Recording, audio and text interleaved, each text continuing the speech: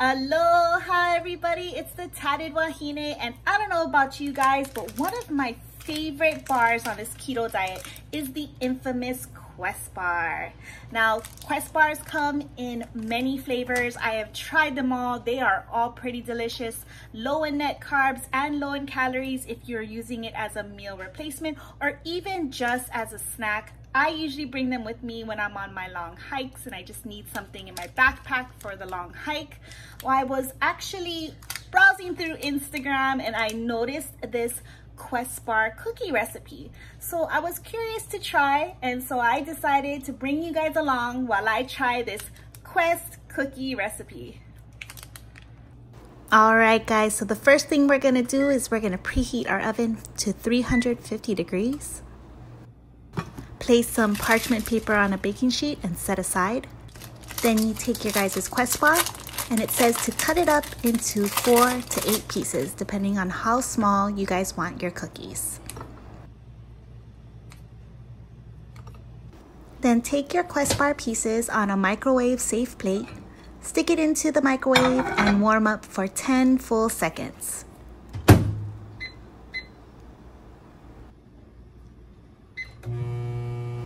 Take the warmed up Quest bar pieces and form your cookies on the parchment paper.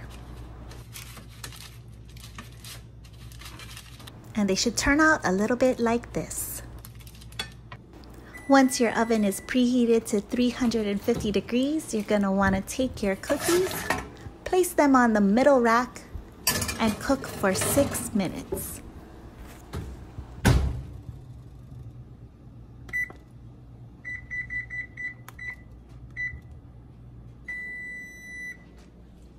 Once the 6 minutes are up, turn off your oven, take out your cookies, and place them aside to cool.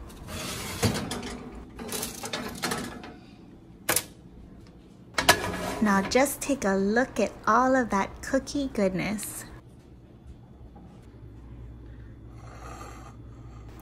So here's the finished product, guys. Take a look at that lovely golden brown bottom.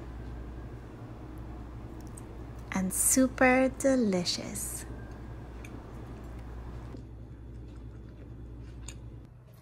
All right guys, so that was the Quest bar cookie recipe, and to tell you what, this came out pretty legit, guys. After 6 minutes, they actually came out as little mini cookies. They taste absolutely delicious. I find this to be a pretty fun and innovative way to eat your Quest bar.